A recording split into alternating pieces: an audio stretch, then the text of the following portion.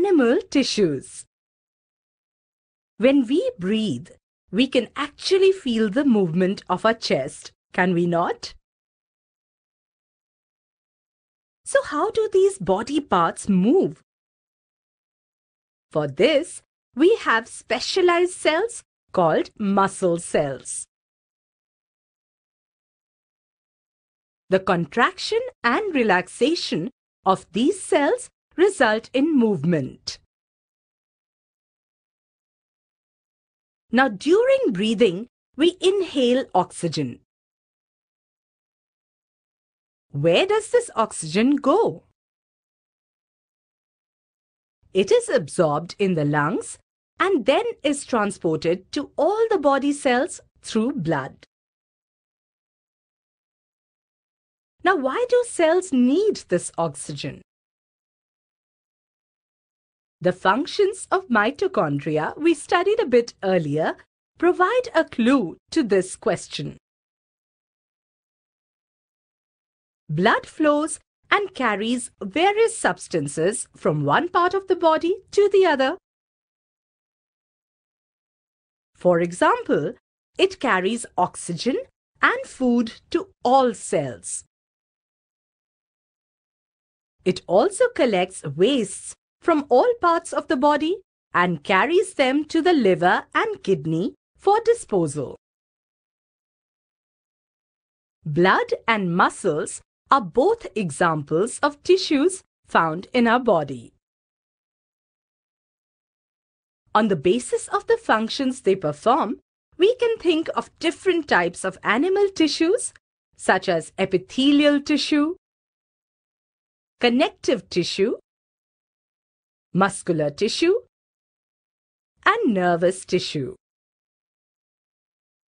Blood is a type of connective tissue and muscles form muscular tissue. Epithelial tissue. The covering or protective tissues in the animal body are epithelial tissues. Epithelium covers most organs within the body. It also forms a barrier to keep different body systems separate. The skin, the lining of the mouth, the lining of blood vessels, lung alveoli, and kidney tubules are all made of epithelial tissue. They have only a small amount of cementing material between them and almost no intercellular spaces. As a result, epithelia plays an important role in regulating the exchange of materials. Types of epithelial tissue. 1. Squamous epithelium. Squamous epithelium is composed of cells which are thin plates of irregular shapes. Examples: cells in the outer layer of the skin, in the lining of the mouth and nasal cavities. The squamous epithelium protects the underlying parts from mechanical injury, germs, harmful chemicals, and drying up. 2. Stratified epithelium. Stratified epithelium is found in the skin and the cornea. It is composed of several layers, that is, strata of the same or different kinds of epithelial cells. 3. Cuboidal epithelium. Cuboidal epithelium, as seen in the figure, is found in some parts of kidney tubules and in some glandular ducts such as those of salivary glands. 4. Columnar epithelium. Columnar epithelium contains vertically arranged cylindrical or brick-like cells. These cells are usually tall in size. Columnar epithelium is generally found in the inner lining of the stomach and intestines. 5. Ciliated columnar epithelium. At some places in the body, such as in the lining of the trachea, that is the windpipe, the columnar epithelium is ciliated. The cells of ciliated epithelium have thread-like protoplasmic projections called cilia at their free ends. The cilia constantly keep lashing and move the materials which enter these regions. 6. Glandular epithelium. Glandular epithelium, also a kind of columnar epithelium, contains some large cells which secrete certain chemical substances. Such cells are common in the lining of the stomach and the intestine. At certain places in the body, the glandular epithelium is folded inward to form compact, hollow, or tubular glands. For example, the sweat glands, tear glands, or the liver. Connective tissue. Introduction. Blood is a type of connective tissue. Now, why would it be called connective tissue? Can you think? Well, the cells of connective tissues are loosely spaced and embedded in an intercellular matrix. Take a drop of blood on a slide and observe different cells present in it under a microscope. Blood has a fluid or liquid matrix called plasma, in which red blood cells or RBCs, white blood cells or WBCs, and platelets are suspended. The plasma contains proteins, salts, and hormones. Blood flows and transports gases, digested food, hormones, and waste materials to different parts of the body, which is why it's a connective tissue. Bone is another example of a connective tissue. It forms the framework that supports the body. It also anchors the muscles and supports the main organs of the body, does it not? Two bones can be connected to each other by another type of connective tissue called the ligament. This tissue is very elastic. Tendons connect muscles to bones and are another type of connective tissue. Another type of connective tissue is cartilage. Cartilage smoothens bone surfaces at joints and is also present in the nose, ear, trachea, and the larynx.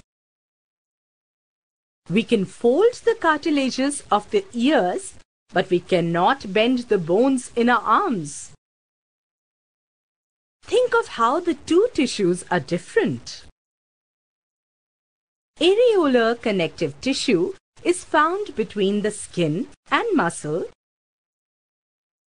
around blood vessels and nerves, and in the bone marrow. It fills the space inside the organs, supports internal organs, and helps in repair of tissues. Characteristics of connective tissue.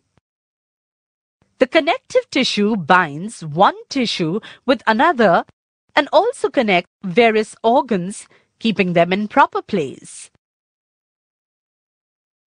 It has three characteristics. First, abundance of intercellular substance matrix. Second, fewer cellular elements. And third, fibers. Connective tissue proper. 1. Areolar tissue. A. Areolar, that is packing tissue. It is most widely spread, occurring beneath the epidermis of skin. It makes the skin elastic and helps it to withstand pulling strain. Types of connective tissue. 1. Fibrous, with non-living matrix which contains scattered cells and fibers. 2. Cartilage. And 3. Bone, with one bone cell enlarged. B. Adipose, that is fat tissue. It has specialized cells which store fat. This tissue forms padding under the skin and around kidneys, eyeballs, etc. Padding under skin acts as an insulation for retaining the body heat. C. Fibrous connective tissue. It is mainly formed of fiber-forming cells which form tendons connecting muscles to bone and ligaments connecting one bone to another bone. Supportive connective tissue. Cartilage. Cartilage is a non-porous tissue. It has a thickened intercellular substance, matrix. It has no blood vessels or nerves. Cartilage is semi-transparent and elastic. Where are they found? Well, cartilages are found in the nose, ears, rings of trachea and bronchial tubes, between vertebrae and at the ends of long bones.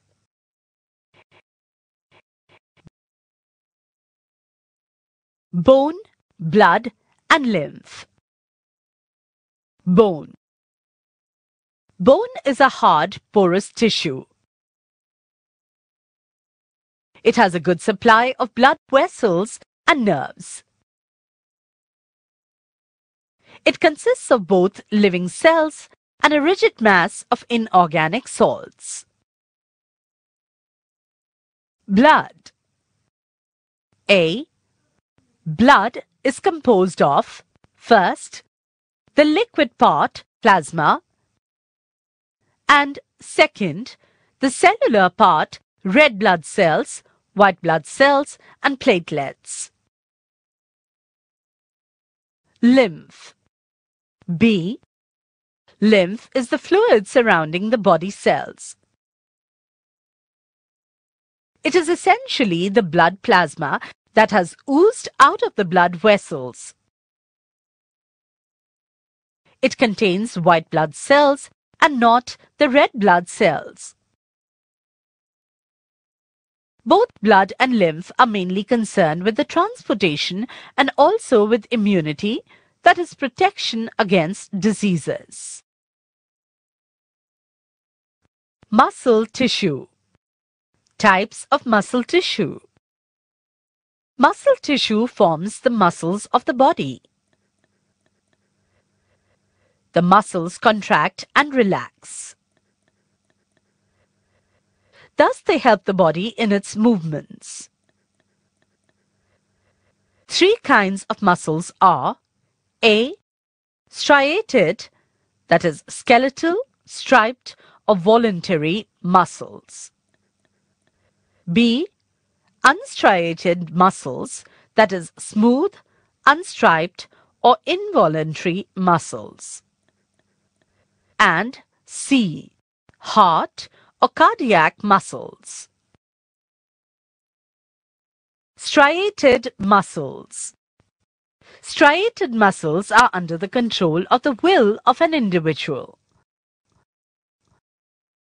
The muscles in your arms move about when you want, for example, when you want to lift a box from the ground. Such muscles constitute about 50% of the body weight.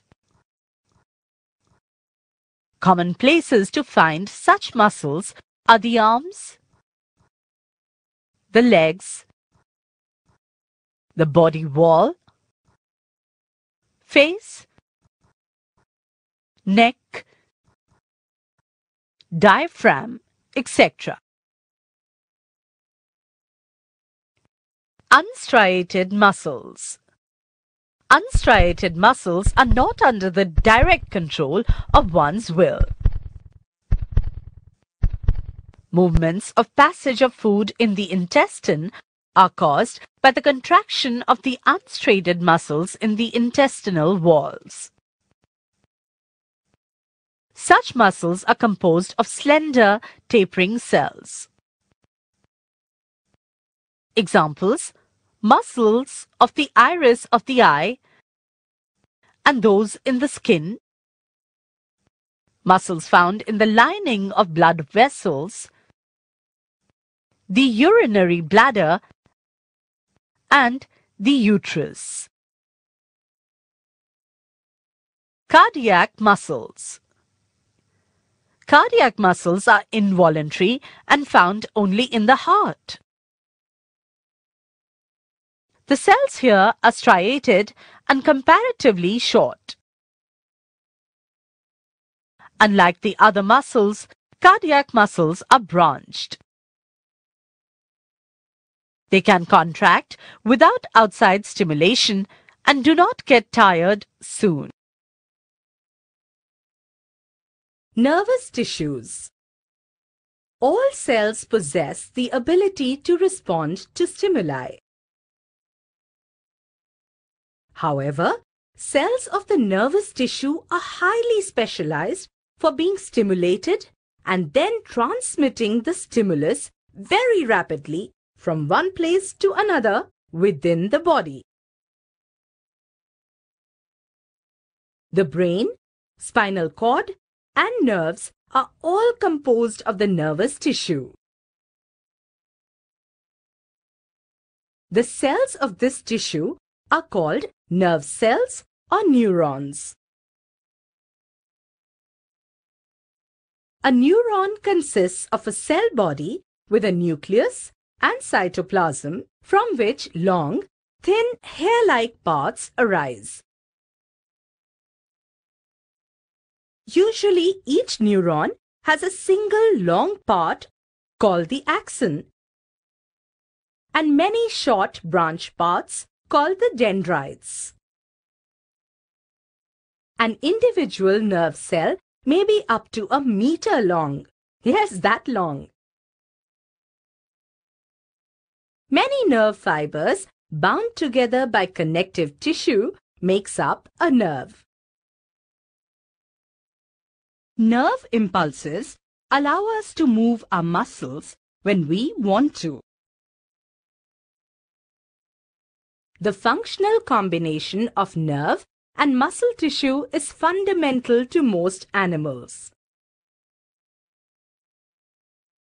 This combination enables animals to move rapidly in response to stimuli.